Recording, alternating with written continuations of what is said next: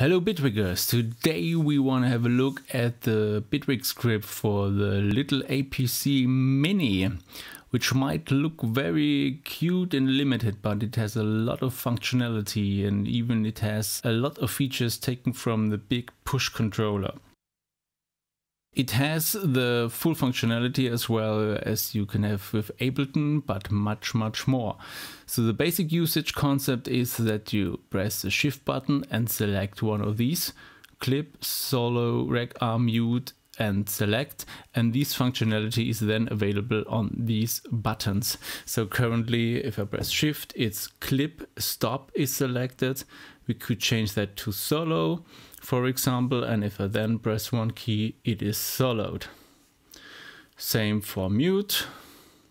If I turn one off, it is muted. The lower part is just the volume settings. So this one changes now the volume of the first channel, second channel, and so on. And the right hand buttons, if not shift is pressed, they act as a scene launch. So we have a scene playing. You can change the volume. Now we're in mute mode, so we can mute. We can change clip stop, so let's stop that one. Or you can just press it and start one clip. Pretty straightforward. Also for select, you can select that track. And so on.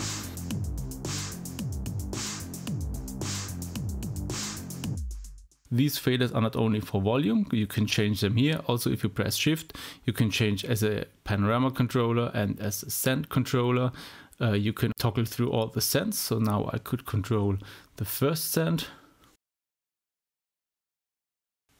And you can also go to device, then you are controlling device parameters.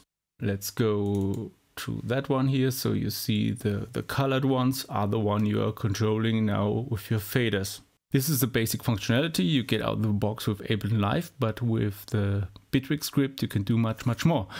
To get to this functionality you also use the shift button, and as you have seen there is some functionality as well as here. You have 5 basic modes. The first one was a clip start, the second one is for playing it, so this is a full play mode from the push script.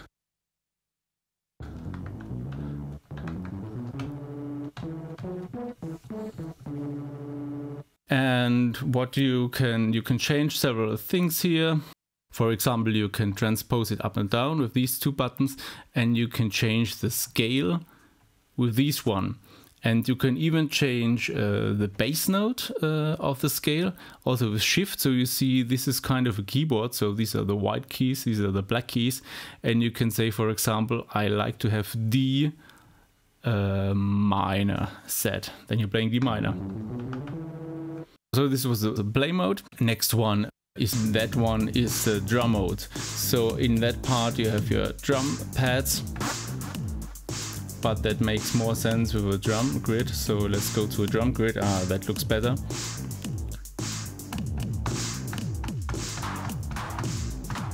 So you can play the drum grid. You have here the length of the clips.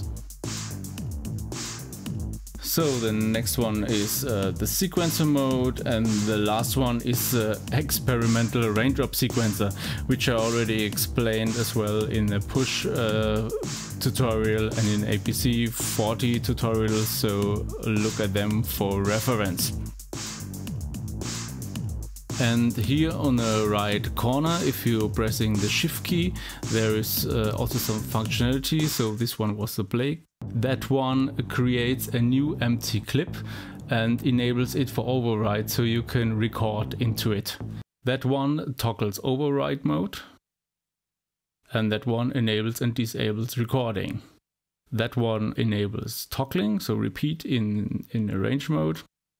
And that one is for quantization, but to make quantization work, you have to have a MIDI clip in view, and you need to have the focus there, then only the quantization is working. That one toggles the metronome. So metronome, tiki-taki, tiki-tak, and metronome off again. And that one is the undo button, so you can undo something.